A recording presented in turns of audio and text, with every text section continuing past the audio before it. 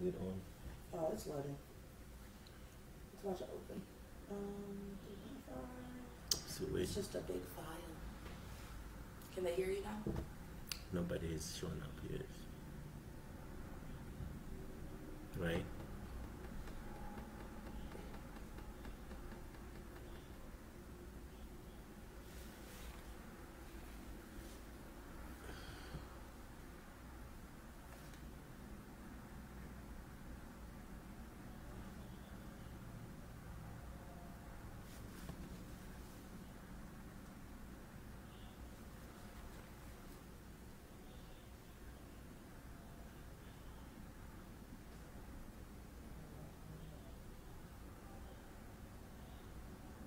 Hey, Banana, can you hear me now? Thanks for that. Oh, you can? All right, thanks a lot. Well, thanks for that heads up. Nobody had told me. Anyway, I'd like to welcome each one of you again to our Sabbath school lesson for this morning. Sorry for that glitch. And our lesson today is living by the word of God. And I think I mentioned earlier that this is the last lesson in our quarter, our second quarter for this year. And today is the 13th Sabbath. So when you do your offerings today, make sure to remember to give your 13th Sabbath school offerings for missions abroad. I'm not going to pray again. I know we have already lost a few minutes on our lesson today. Living by the word of God. You know, I was listening to one study, and they were saying that when we sit down and listen to the word of God, we retain 5%. When we read the word of God, we retain 10%. When we listen, you know, audio or visual, we retain 20% of what we read. When we have a discussion about the Bible, we retain 30%. When we have a Bible discussion with others about the Bible, we are most likely to retain 50% of the content. But when we actually practice what we read from the Bible, we retain about 75%. You see, can you see the progression right there? And when we teach the Word of God, when we teach each other the Word of God, we retain 90% of the content. And this is what the Great Commission is all about. The Great Commission is for us to do what? To go ye therefore and what? Baptize, but also to teach. So teaching helps us retain the Word of God in our minds, in our memories. James 1 verse 22, I'm going to read that verse. James chapter 1 verse 22. It's still loading. It says here, but be ye doers of the word, and not hearers only, deceiving your own selves. One of the things that people discuss many times is, are we supposed to do anything or just believe in the word of God? Does the Bible tell us that if we just believe only? I know one verse says the devils also believe and they tremble. In other words, they fear about the consequences that are going to come upon Jesus. The devil knows the consequences that are going to follow him at the end time, and he trembles. In other words, he believes that. But believing alone is not enough. We ought to do something when we believe something, right? Jesus says, for those that he is going to save, You know, there are so many parables that he gave us about people that don't believe, people that believe but do nothing about it, that he's going to say, you workers of iniquity. In other words, if you hear the word of God and not take action about it, you are still not worthy to be in the kingdom of God. You are still the same as an unbeliever, because you're not doing what the word of God asks you to do. So what is the goal of Bible study? The goal of Bible study is more than just acquiring head knowledge,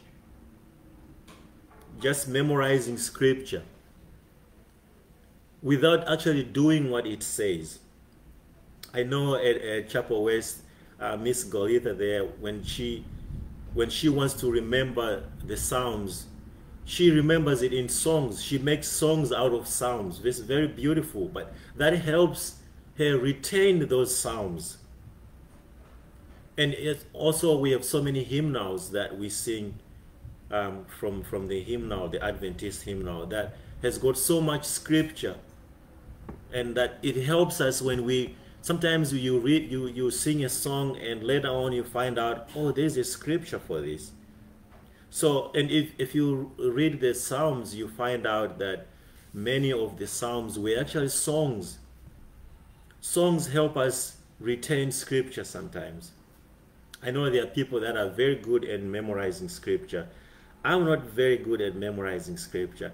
I can know what the verses are saying and know, like, kind of paraphrase them, but I'm not very excellent at actually rephrasing them word for word, like restating them word for word.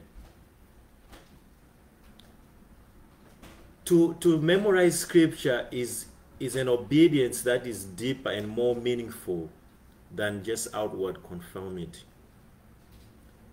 It leads us to joyfulness, to do the will of God. So the truth of the Bible should not only be memorized, but should be lived.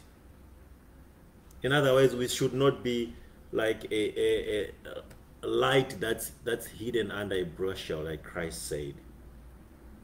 But how can we memorize scripture? How are we able to live the word of God? Can we do that on our own? Many times the Bible tells us we cannot. We need the Holy Spirit, which Christ promised us that he was going to help us. Let's read here Philippians 2 verse 15. The book of Philippians chapter 2 verse 15 says, that you may be blameless and harmless, the sons of God without rebuke, in the midst of a crooked and perverse nation, among whom you shine as lights in the world. So when we memorize scripture, when we put scripture to memory, we know that we are living in a world where there is perverseness. The world is crooked, the Bible says. So for us to live and shine like children of God, we ought to memorize scripture. If we don't memorize scripture, we are most likely to join the crooked world and not live like children of the Most High God. Here it says in John 14 verse 26, and some of these verses have been supplied to us in the quarterly. John 14 verse 26. John 14 verse 26. It says, but the Comforter, which is the Holy Ghost, whom the Father will send in my name, he shall teach you all things and bring all things to your remembrance, whatsoever I have said unto you. For us to remember, for the Holy Spirit to enable us to remember what God said in the scriptures, we must read it first. If you don't read it, how can the Spirit of God bring it to your remembrance? You must read it first for God to bring it to your remembrance. For you also to to search all things, you must take action. You must actually go into scripture, verse upon verse, script upon script, and compare scripture to come up with the truth. We have to search it.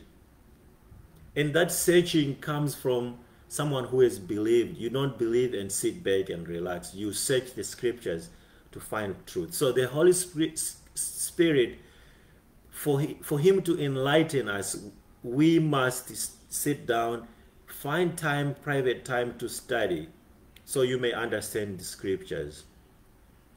The Holy Spirit also here, it says it leads us to Jesus. In other words, we need the Spirit of God for us to go to Christ. It also leads us to the truth. It says here that the Spirit will lead us into all truth.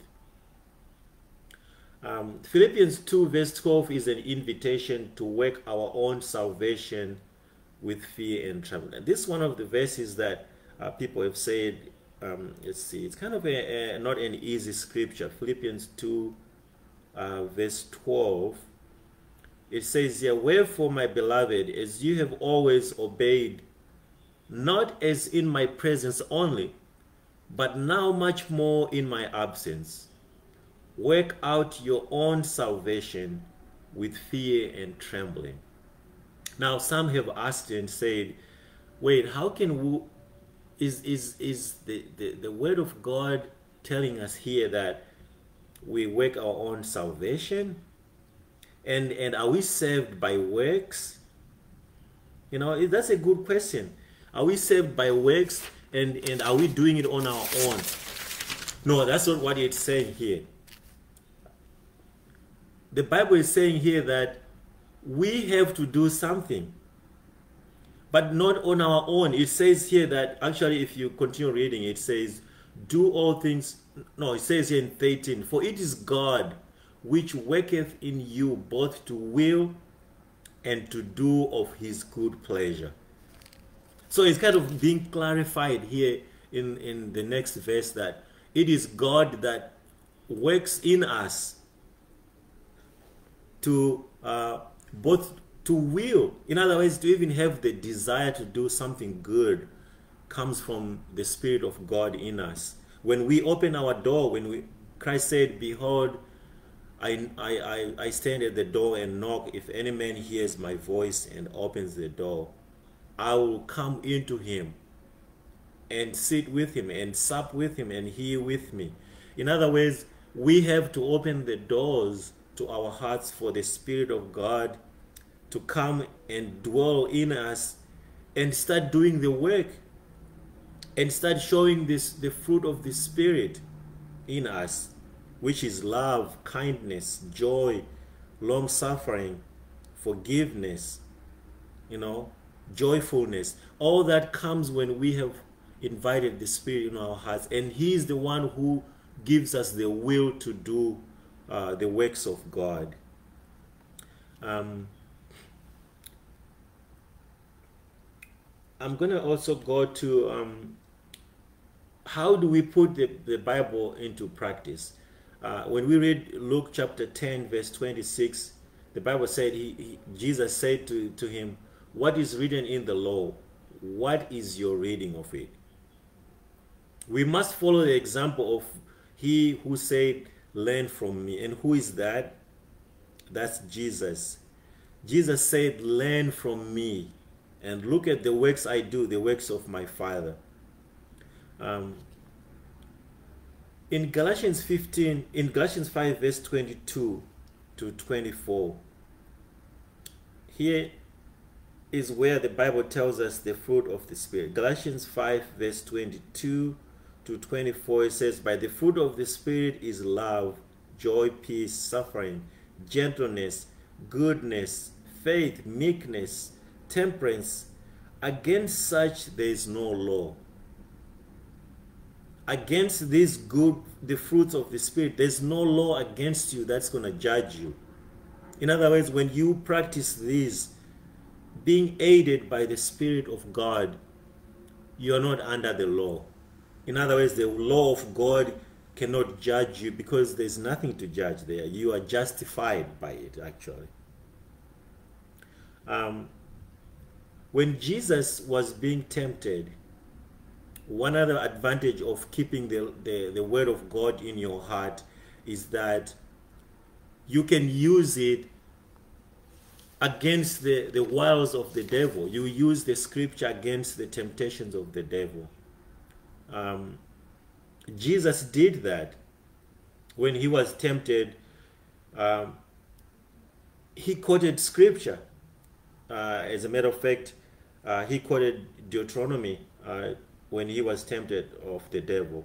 Jesus used scripture when he met that woman at the well. Remember when the woman referenced the well of Jacob, and Jesus says there's going to be a time when the true worshippers of God will not worship him by this mountain, but in spirit. In other words, each time he had an encounter with people, he quoted scripture to teach them. The same applies to us. When we have scripture in our hearts and we are beset with temptations, we are met with situations when somebody does the finger at you on the streets, what do you do? How do you respond? You need to have the scripture in your heart to know how to respond to an evil word that somebody throws at you. You know to have scripture in your heart when your friend that you loved passes away suddenly in an accident. When you hear bad news that you don't know how to handle, you need scripture to comfort you. When you lose a job, I know one of our brothers, our elders here from Brownsbeck Church, how he shared with us when he lost a job that he had kept for so long. He needed scripture at that time to comfort him.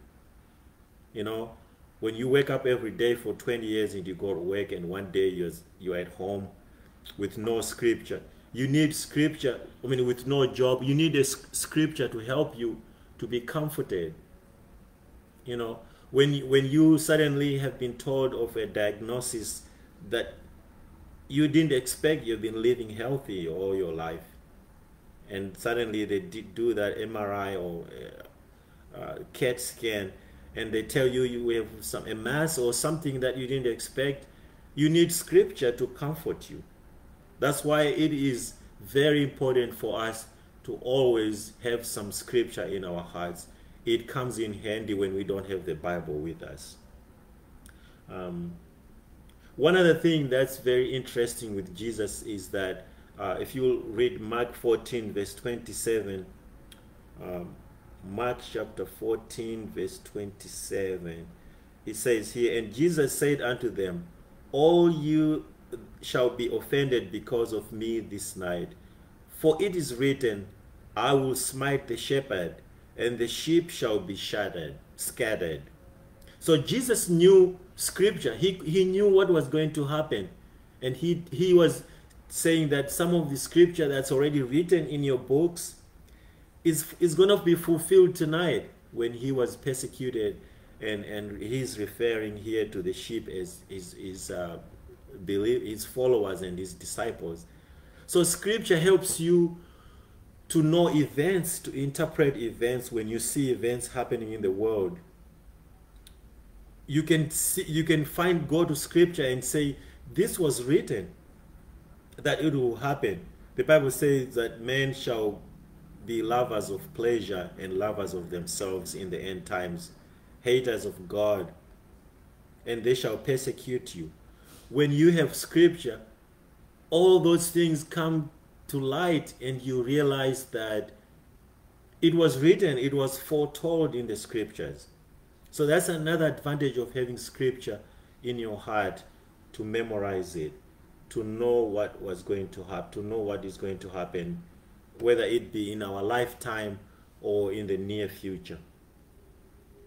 The Bible also helps us to make decisions, what to do in any situation that you did not anticipate. And also when sharing with Christ, when people ask you certain verses and to explain them, when you have scripture in your heart, you know how to answer that. One of the things that also the quarterly talked about was asking the question if Christ was in contradiction with what was written in the Bible. Let's go here to Matthew chapter 5.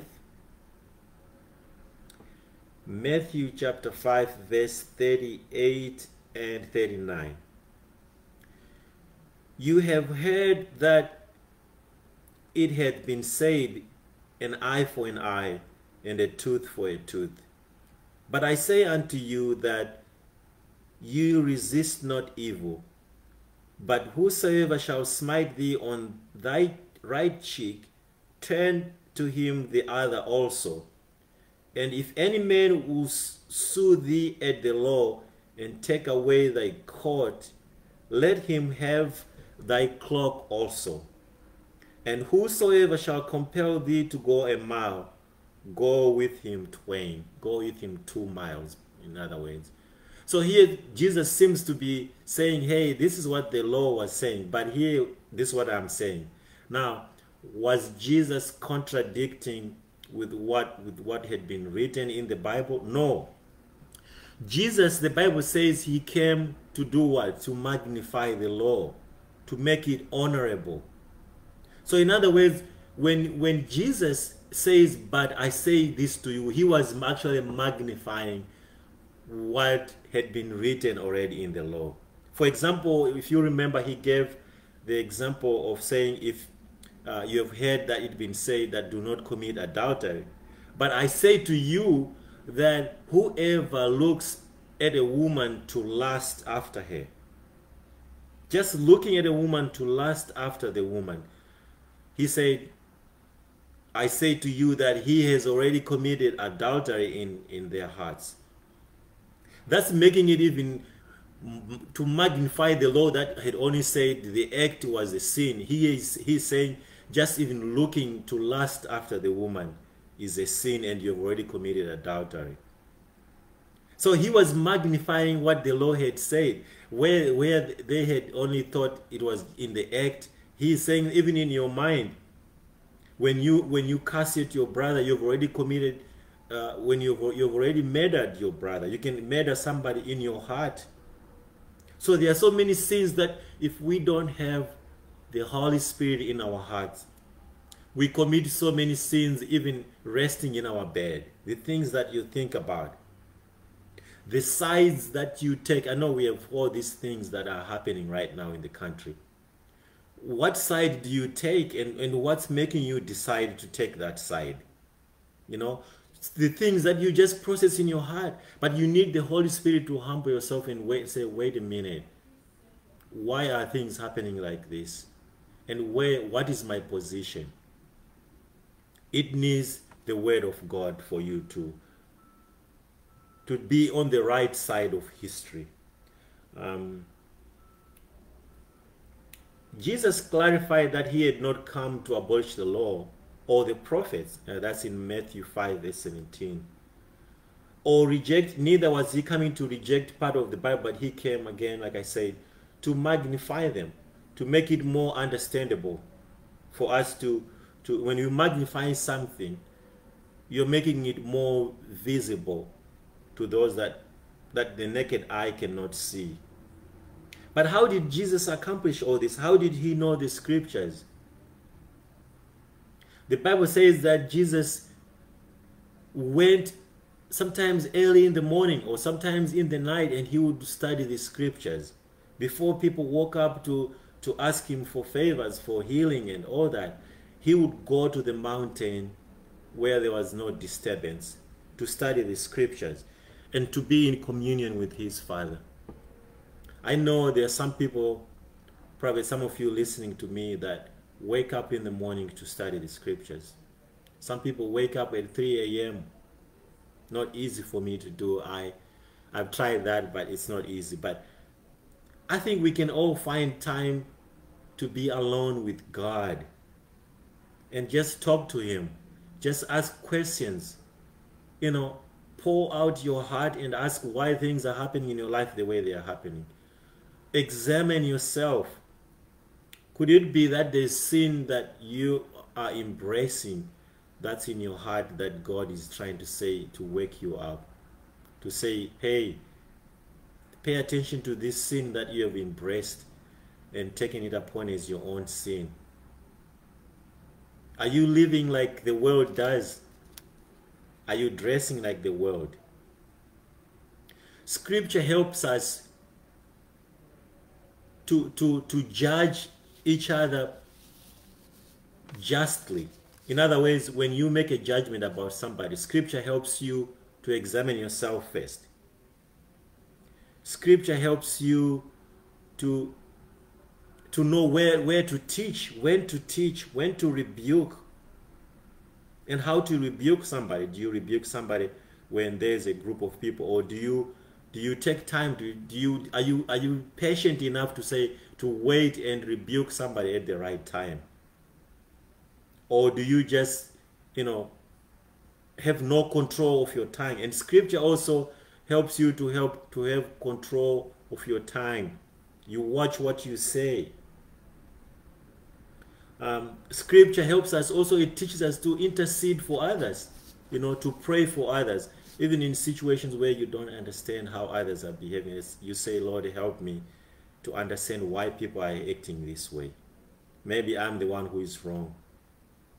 And it also helps you to love your neighbor as yourself, like the Scripture has commanded us. So there's a whole host of advantages when we memorize Scripture and keep it to heart. And that's the only way we can be like Jesus. When we say we want to be like Jesus, it takes us to memorize Scripture, to read it daily. Sometimes it's not about how you feel about Scripture, but it's the principle behind it, to know that the more I read Scripture, the more closer I am to Christ. So Jesus did not come to oppose Scripture, but to magnify it, to make the law more honorable.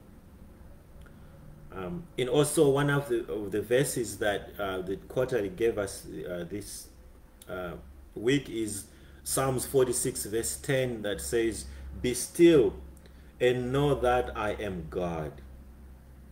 I know many times people use this verse to just say, I'm going to be still and God take control.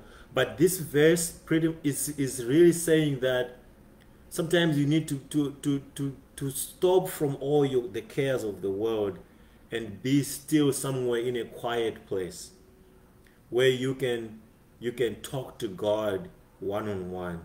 That's being still. Not necessarily that you're going to be still and because you've tried something many times and now I'm just going to be still and let God be God. I mean, you can apply it that way, but here we're told that this scripture really is saying, be still from your busy activities and let God speak with you. Talk to God and let him also speak with you. So devote more time with God. That's where we discover the truth that we spoke about today. When we devote more time with God, we discover some scriptures that we didn't think we can understand. This is where we sometimes, I don't know, have you ever read scripture where you thought it was a very difficult scripture? Then you'll be like, oh man, I never understood this way. Now I understand. Now I understand what this scripture is talking about. And as when you understand more scripture, you begin to, think about other scriptures you have read in the past, and you be like, oh yeah, that reminds me of Psalms 35 and such a verse. And it begins to twine up and to add up, and you see the joy. You begin to see the joy of reading scripture. You begin to see the joy of not just browsing the Bible through and say that you read the Bible in 1 year, and yet there's so much in it that you just went past. But you're doing quality study with God. So we have to read it carefully and meditate on it and say, what was that verse about? What was it saying? And that's how the Holy Spirit can talk to you. And sometimes try to memorize it by heart. I know it's been a while since I memorized. I know probably most of you have several verses that you can quote by heart, And sometimes you realize the more you don't memorize, you don't practice those verses, you begin to forget them. You know, you need to continue to refresh it in your heart. In Psalms 119 verse 11, the verse says, your word I have hidden in my heart, that I may not sin against you. So when you have scripture in your heart, sometimes it helps you not sin against you. We were told this week also about the temptations that Christ went through when he was fasting in the desert. We are told that the devil, when he came, remember, he quoted scripture to Christ. He did not just come and say things. He quoted scripture, because the devil also knows scripture, and he knows it more than us, but he can twist it. He says here in Luke chapter 4 verse 4, being 40 days, from verse 2, being 40 days tempted of the devil, and in those days he did eat nothing, and when they were ended, he afterward hungered. And the devil said unto him, if thou be the Son of God, command this stone that it be made bread. And Jesus answered him, saying, it is written, that man shall not live by bread alone, but by every word of God. And there he quoted scripture. He knew that Jesus could command the stones to be made bread. But Jesus did not do that, because he didn't do that he wasn't going to do that to save himself from his fasting. He was in praying that God help him go through the cross, and he wasn't going to eat just to please somebody. And then Jesus, and then the devil, taking him up unto a high mountain, showed unto him all the kingdoms of the world in a moment of time. And the devil said unto him, all this power will I give thee, and the glory of them, for that is delivered unto me. In other words, the devil here is saying, look, all these things have been given to me. You know, in other words, the world belongs to the devil, because when Adam lost it, Satan is the one who became the custodian. He is the one who became like the owner of this world, even though it ultimately belongs to God. But he is the one who had dominion over this world. So he's saying here that all these things have been given to me, because Adam obeyed to me. And to whomsoever I can give it. That's what Satan said to him. Jesus didn't object to that, because that was true. If thou therefore wilt worship me, all shall be thine. But Jesus answered and said, get thee behind me, Satan, for it is written, thou shalt worship the Lord thy God, and him only shalt thou worship. So here Jesus also responds by scripture. I mean, how else could he have answered this verse when this what Satan is saying, that everything has been given to me. If you kneel down to worship me, I'll give it to you. I've got authority. But Jesus said, I'm not going to worship you, because I have to worship only God. That's only the one I can worship. And if you read further, you see that it was scripture against scripture. Satan's twisting scripture to convince Christ to sin against God, and God using script, and Christ using scripture to defend himself, to say, no, I cannot live by bread alone. That's what the Bible says. And the other one, he said, he took him to the top of the pinnacle of the church, and he said, can you jump? When you jump, the angels, the scripture says, the angels of God will catch you before you fall to the ground. And Christ said, no, I cannot tempt God to do that. In other words, you and me know there are some things we cannot do just to tempt God to see if God is going to do it. He won't do it for you. I mean, jumping from a high place so God can send angels to catch you is something that will happen in the future. When God's people are being persecuted and people are trying to throw them from the mountains, from tall buildings to cast them. That's when God is going to miraculously send angels to do that. But we cannot tempt him now to do that. It's not necessary. In other words, that's actually committing suicide, because that's what will happen. You can't do that. So memorizing scriptures help us in various circumstances when we are tempted. You know, there are some things in life that you can rationalize because you don't know scripture that well. And you can say, you know, I don't see anything wrong with this thing. I think you've heard people say, oh, I'm not killing a person by doing this. You know, you feel like, you know, it's not bad. It's not bad. There's no scripture for it.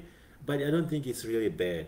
And sometimes we make those decisions and make those conclusions because we don't have enough scripture. We don't read enough to know that even the minutest details in our lives, there's scripture that can help us go through.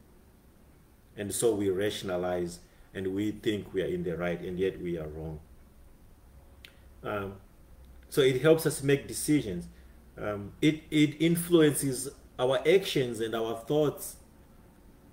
In other words, the more you don't dwell on scripture, also dwell on the world, the same way the world is going to influence you in your thoughts and be known to you sometimes.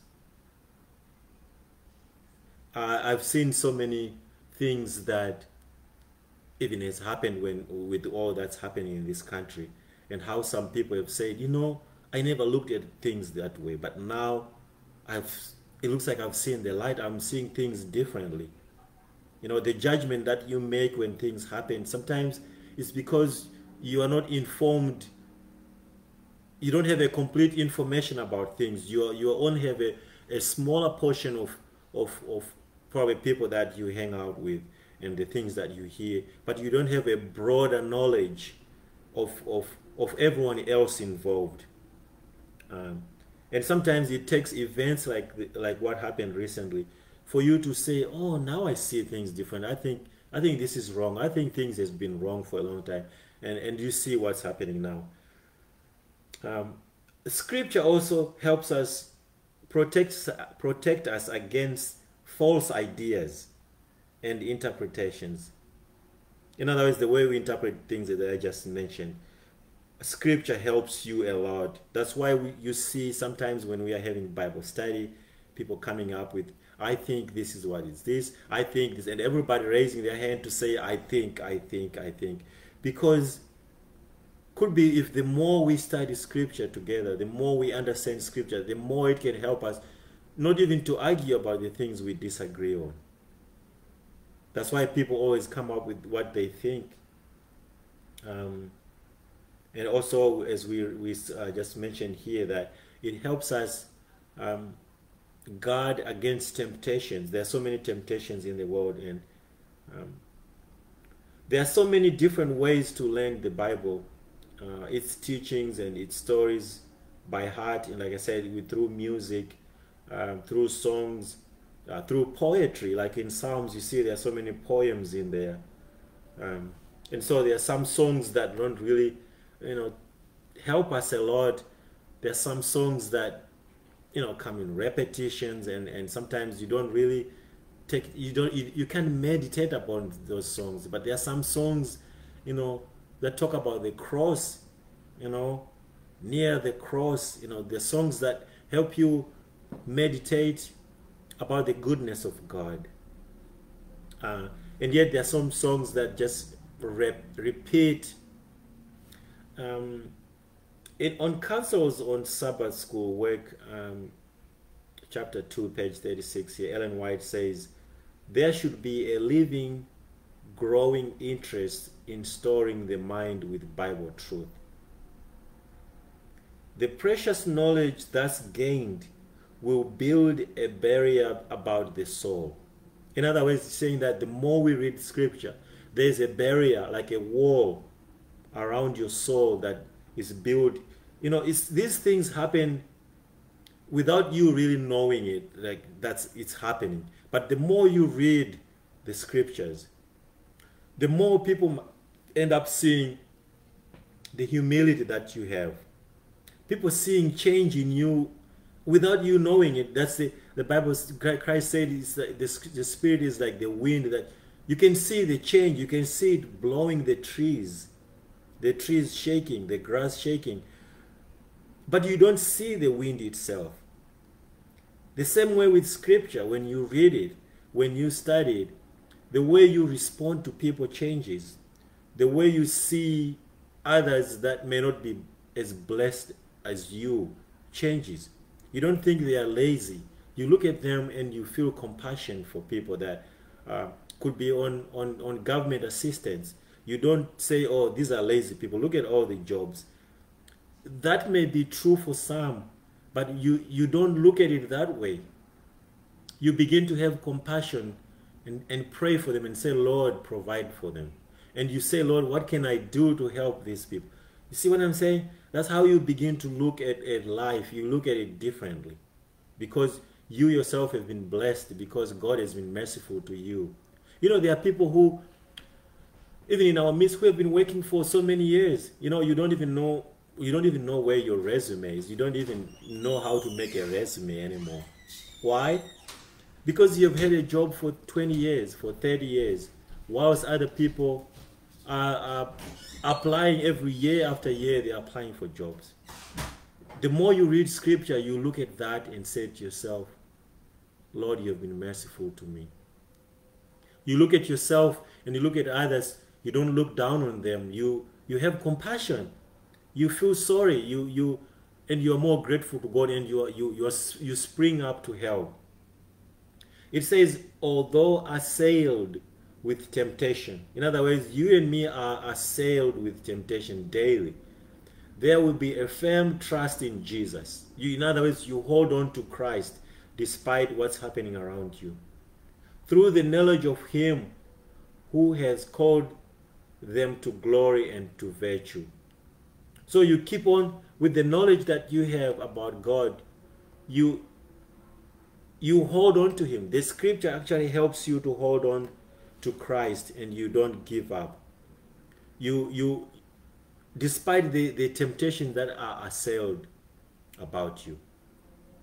I would like to thank you all for listening. I know our time, we only have 8 minutes here or less. I know most of you want to take a break and before we join the pastor.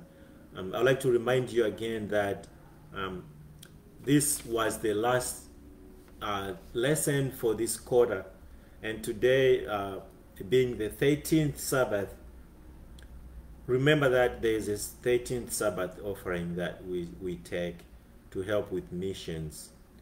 I'm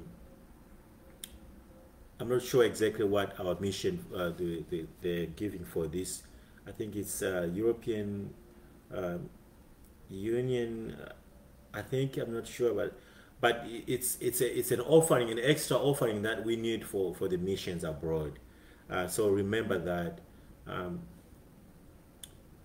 And also remember that at 11 we are going to join the pastor and we're going to start our divine worship.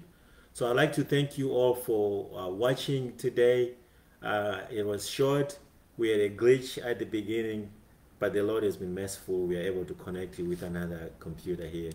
So thank you all for participating, and I hope as we live here, we're going to practice these things that the Bible has taught us, to work our own salvation with fear and trembling, to do the works. In other words, I heard somebody saying that we are not saved by works, but they said without works no man shall see God. In other words, God shall look at you and say, you workers of iniquity. In other words, we are doing works no matter whether we do good or bad. There are going to be those that Christ is going to say, I was in prison and you visited me. I was hungry and you gave me food. Those are works. So do you see that the judgment of God, we are judged by our works? True, we are not be saved by our works, but without works, no man can see God. You see, it's kind of like, it's a fine line. you have to have works to be saved. Pretty much. Without them, you are lost. And works include everything that God has commanded us to do, whether it be to retaining a faithful tithe, whether it be to observe the Sabbath, to keep it holy, whether it be to give to the poor, whether it be to give offerings, and whether it be to devote time. All those things, God is going to judge us based on those things.